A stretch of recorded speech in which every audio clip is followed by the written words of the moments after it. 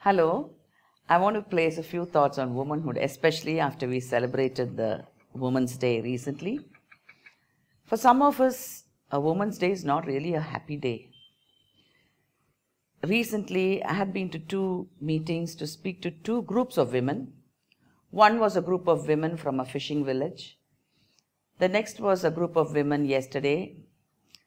And the first group of women, I asked them in Tamil, எத்தனை பேர் நீங்க பெண்ணா இருக்கிறது குறித்து சந்தோஷப்படுறீங்க? How many of you are happy that you are born a woman?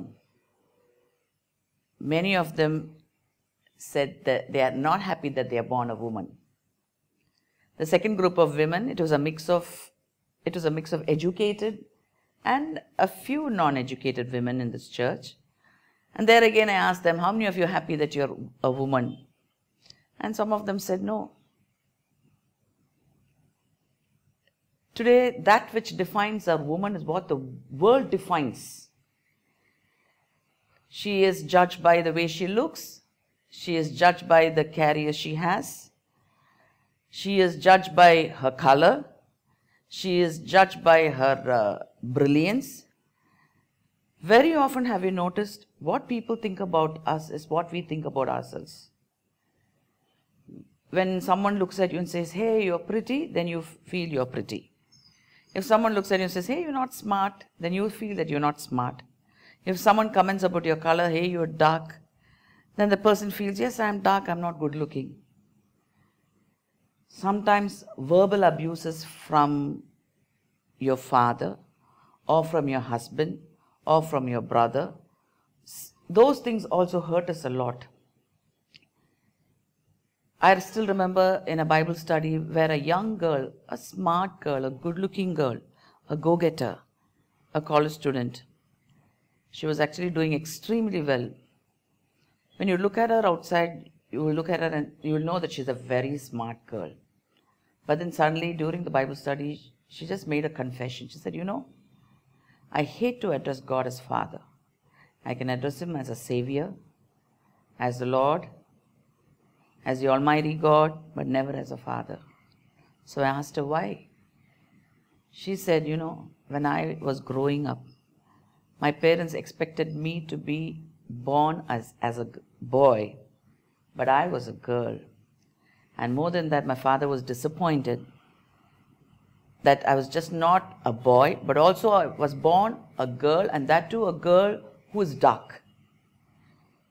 So all the growing up years of my life, each time I would try to bring him my achievements, my marks, or something which I had done, he would always put me down.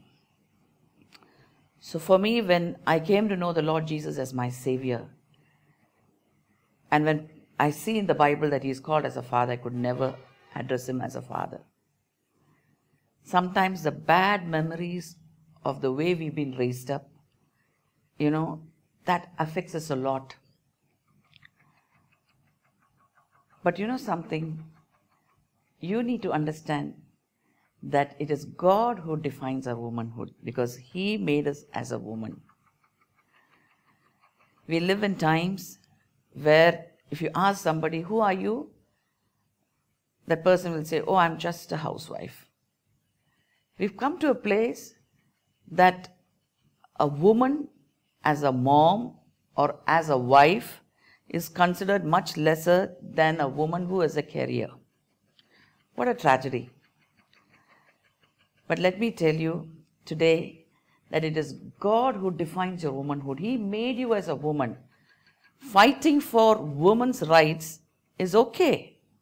It's not bad, provided you don't challenge the order of God who made you a woman. You do not have a choice over you being born a woman, but you sure have a choice of being a godly woman. Because a godly woman is a beautiful woman. She who fears the Lord is a beautiful woman. May I quote to you someone whom I have admired all along, a missionary stateswoman, Elizabeth Elliot. She says, the fact that I'm a woman does not make me a different kind of a Christian, but the fact that I'm a Christian makes me a different kind of a woman.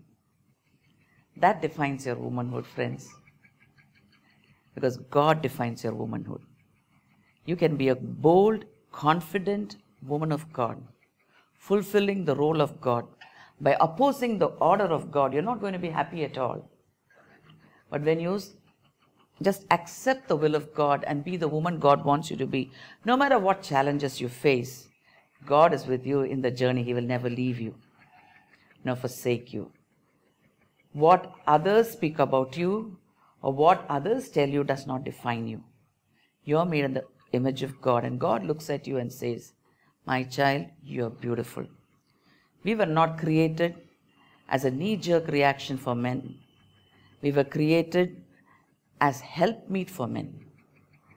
And when you fulfill that role, you'll be the most happiest person.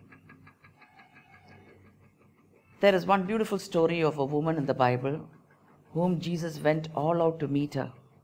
She was not someone whom the world wanted to know or associate with.